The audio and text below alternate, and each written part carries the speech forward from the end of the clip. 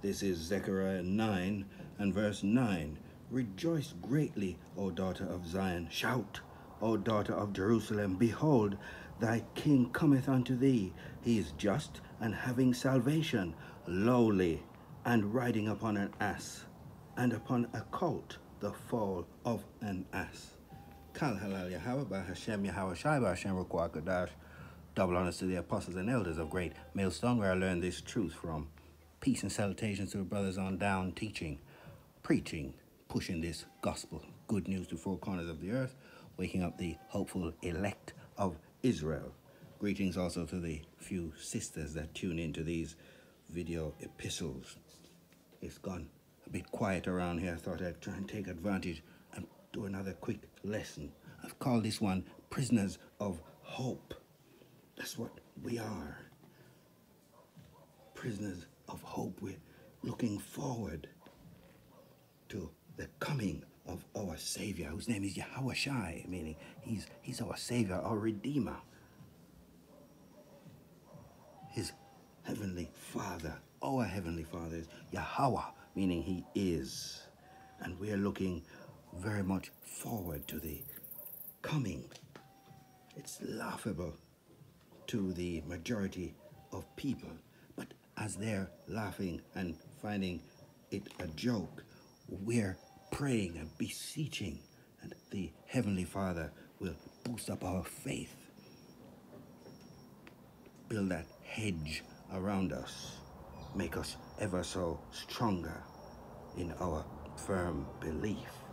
There's a scripture that says, those who held stiffly to the name, those are the ones who are going to benefit.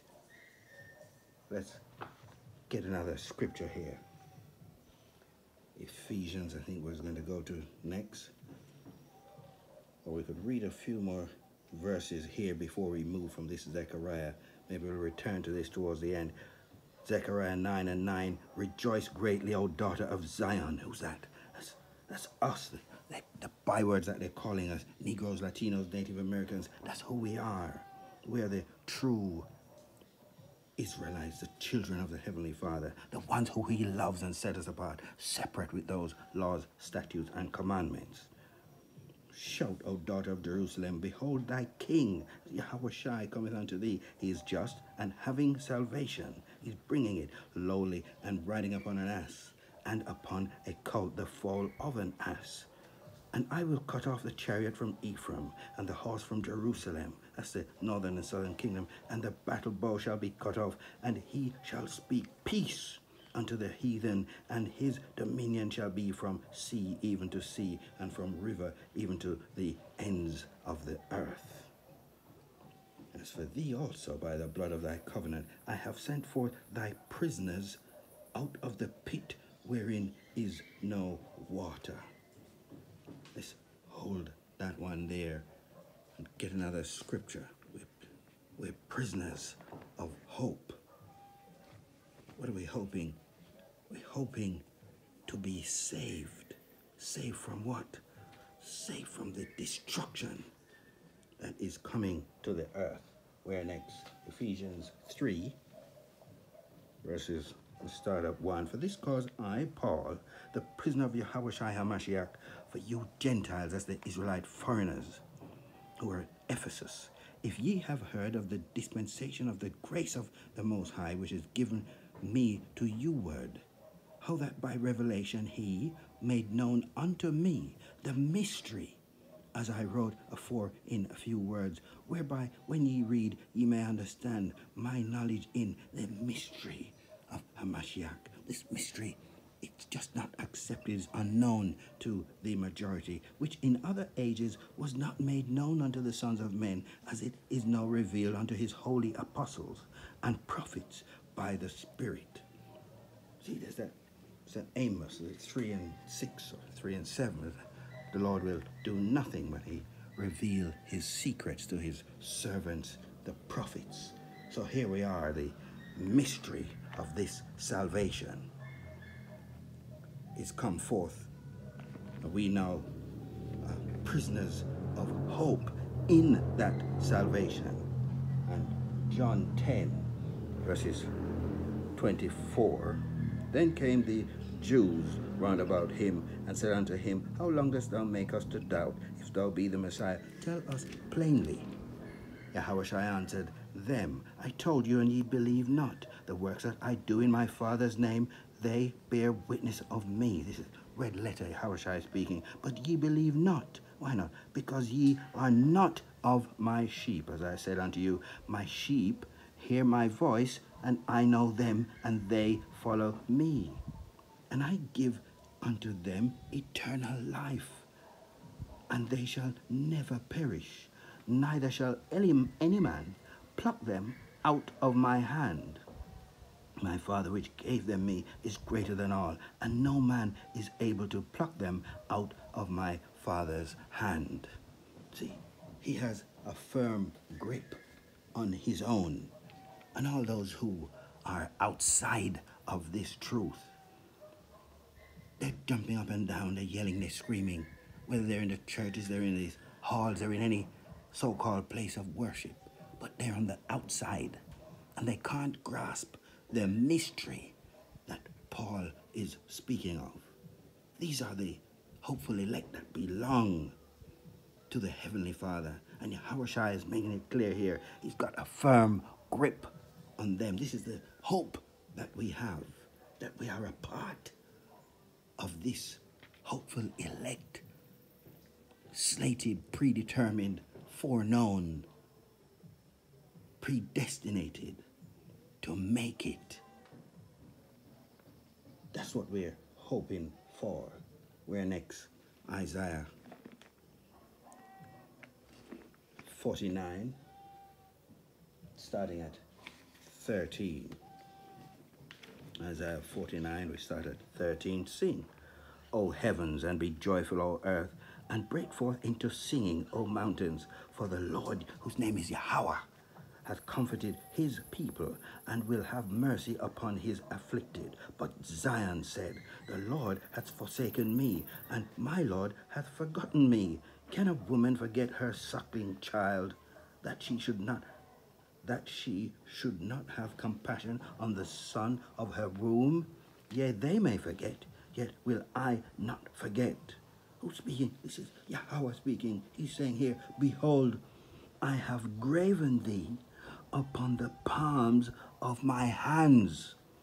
Thy walls are continually before me. Thy children shall make haste. Thy destroyers that made thee waste shall go forth of thee. It's going to get everything away from us. Just read this again. This is Yahweh speaking here. This is wonderful. So we're prisoners of hope, but we're not hopeless. We're hopeful. Listen to this. This is Isaiah 49 and verse 16. Behold, let's look, pay attention. I have graven thee upon the palms of my hands. Thy walls are continually before me. That's to say, we're always in the memory of the Heavenly Father.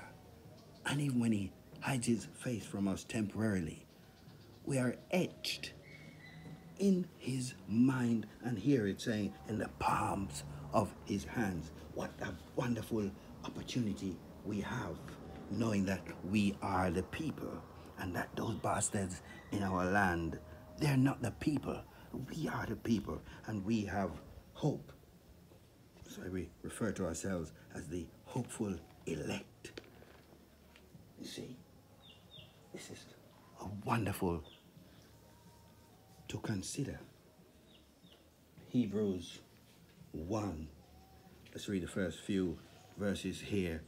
The Most High, who at sundry times and in divers manners spake in time past unto the fathers by the prophets, hath in these last days spoken unto us by his Son, whose name is Yahushua. We know the names. We don't fool around with those names. Whom he hath appointed heir of all things, by whom also he made the worlds, who being the brightness of his glory and the express image of his person, and upholding all things by the word of his power, when he had by himself purged our sins, sat down on the right hand of the majesty on high, being made so much better than the angels, as he hath by inheritance, obtained a more excellent name. We know the name. We're not going to stop saying it. More excellent name than them. For unto which of the angels had said, For unto which of the angels said he at any time, Thou art my son, this day have I forgotten thee? None of them. Just Yahushua, he's that first fruit. And again, I will be to him a father, and he shall be to me a son. And it's in that son we have hope. It's in that son that we expect to be redeemed. It's in that son that we are prisoners of hope. Where next? Let's just finish up by going back to Zechariah 9 and 12. Turn ye to the stronghold, ye prisoners of hope. Today do I declare that I will render double unto thee. When I have bent Judah for me, filled the bow with Ephraim, and raised up thy sons, O Zion, against thy sons, O Greece, that's the Edomites, and made thee as the sword of a mighty man. And the Lord Yahweh B'Hashem Yahushai shall be seen over them, and his arrow shall go forth as a lightning, and Yahweh power shall blow the trumpet, and shall go with whirlwinds of the south. The Lord of hosts shall defend them, and they shall devour and subdue with sling stones, like David. And they shall drink and make a noise as through wine, and they shall be filled like bowls, and as the corners of the altar. And Yahweh their power shall save them in that day as the flock of his people. We belong to him. For they shall be as the stones of a crown, lifted up as an ensign upon his land. For how great is his goodness, and how great is his beauty. Corn shall make the young men cheerful, and new wine the maids. Kal halal Yahweh B'Hashem Yahushai. Praise his holy name. I just wanted to jump back on here and do a quick lesson, because it's in this word, this truth, that's where there's eternal life, and it's one of the titles of our power, our King, the Lord Yahushai. It's in the word of truth. That's where there's eternal life, and it's in that that we are prisoners of hope. Shalom until the next one.